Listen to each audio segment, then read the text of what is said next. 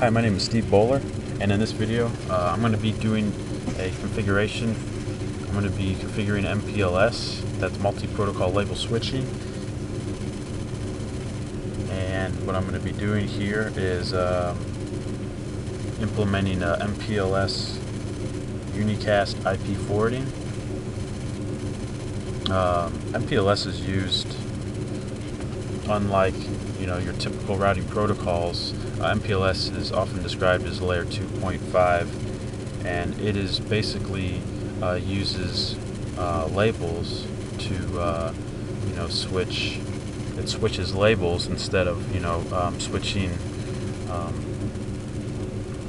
having to go into the routing table and do a lookup on next hop destinations.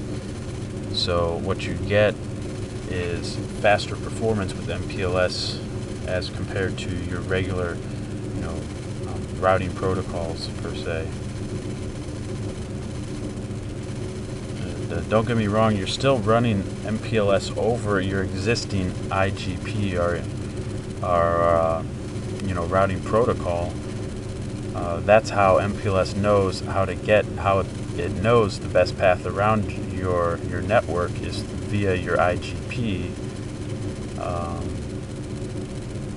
but MPLS, it uses labels instead of IP addresses and subnets to switch packets. And you have to have Cisco Express Forwarding or CEF enabled on your devices, or it's not going to work, because it needs the forwarding information base to perform the lookups. So you're using the forward information base, and then you also have the creation of two other information bases with MPLS. You have the label information base, and you have the label forwarding information base. So you have the fib, the lib, and the lfib. And the lib is created in the control plane of the router. The lfib is located in the data plane. Okay, so that's enough theory for now.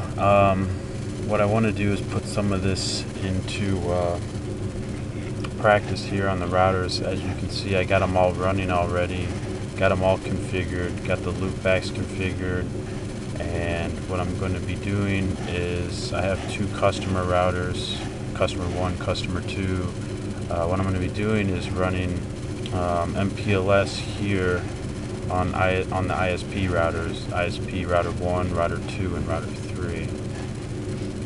And I'm also going to implement an inter-gateway protocol. So let's go ahead and get this started here.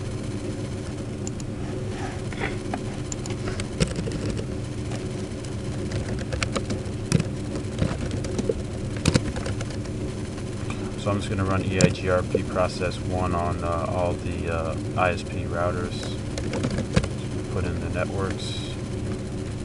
So I'm on ISP router 1. I'm going to advertise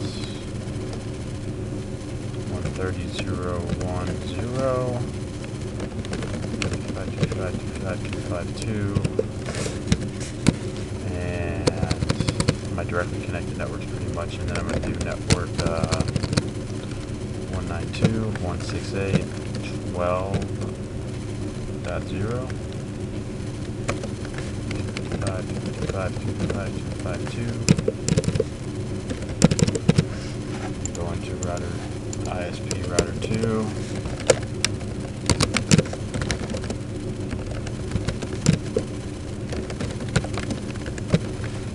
Networks directly connected 192.168.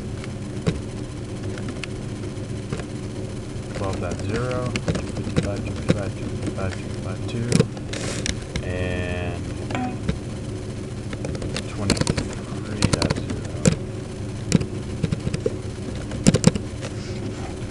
Then go into router 3. ISP router 3, EIGRP process 1, and our networks 130.0.2.0, my /30 subnet mask, and 192.168.23.0 connection to R2 /30 as well. Alright, and like that, looks like we have our adjacencies up. Go on to R2 and just make sure I have two adjacencies up, one to R1 and one to R3. Just do a show IP EIGRP neighbor. And as you can see, our uptime has been established for my connections here to router 1 and router 2. Oh, I'm sorry, router 1 and router 3. So I'm just going to go on to ISP1 router 3 real fast and verify this connectivity. I'm sorry, ISP router 3. Show IP route. You can see I'm learning these EIGRP networks that are shown here with the D. Just want to see if I can ping from router 3 all the way to ISP1. I'm sorry, ISP router 1. It's external interface to customer 1. So I can ping that real fast. 130.0.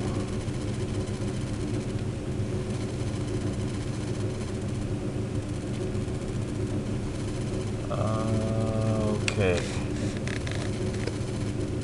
Looks like I have a problem here. I forgot to summarize or turn off auto summarization. So I'm going to go into EIGRP 1. So see, as you can see here, I'm not seeing 130.0.1 network. I'm just seeing a summary address coming in. And what that's doing is throwing me off. So what I need to do is do a no auto summary on all my routers.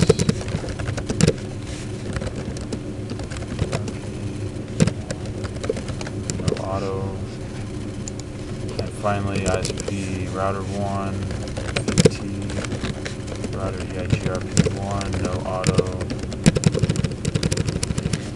And that should be it. We should be good to go. So let's go back to router 3. And let's do a show IP route now. It looks like I'm not learning it yet. Just give it a second.